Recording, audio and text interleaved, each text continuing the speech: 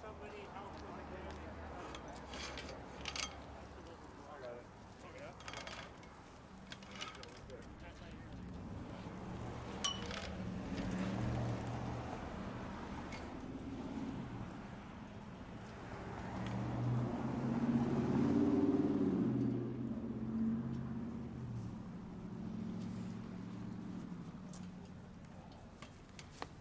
you're straighten out the part. Can you go towards the road a little bit? There we go.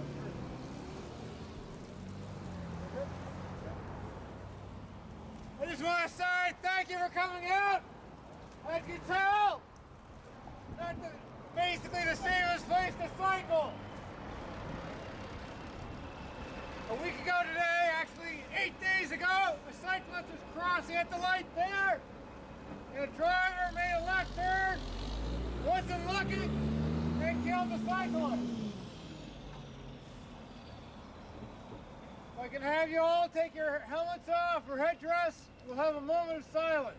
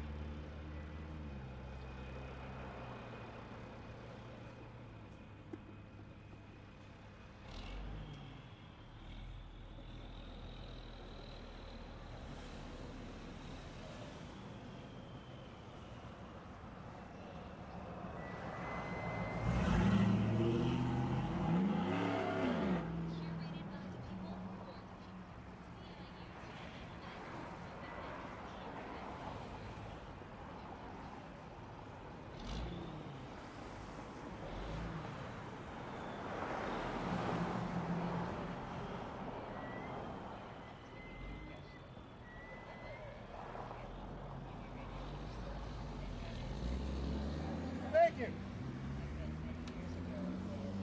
Is there anyone who knows the victim that may want to speak? Do you want to speak? No, I don't know the person. Yeah, Council. I don't know the victim, but I did speak to her son, and he's obviously still in a bit of shock, I assume, from what happened. And I guess it just really emphasizes that, you know, if someone dies from getting hit on their bike or they die by getting shot, you know, they're still dead. And we still need to take these kinds of deaths just as seriously as we do any other types of deaths that are preventable. So it's very unfortunate that we're gathered here today, but it is one of my commitments to make our streets safer in Scarborough.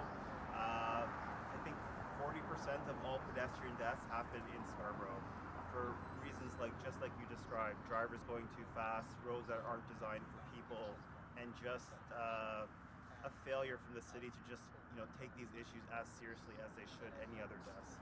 So it's something I'm very committed to serving my community, to make sure that, you know, these types of deaths become rarer and rarer, and we're actually living up to the principles of Vision Zero. Thank you. And thank you for organizing this. Your duty. All right, we're gonna put some flowers on here. We have some Sharpies if you want to write something on the bike. So please come up to the bike now if you wish.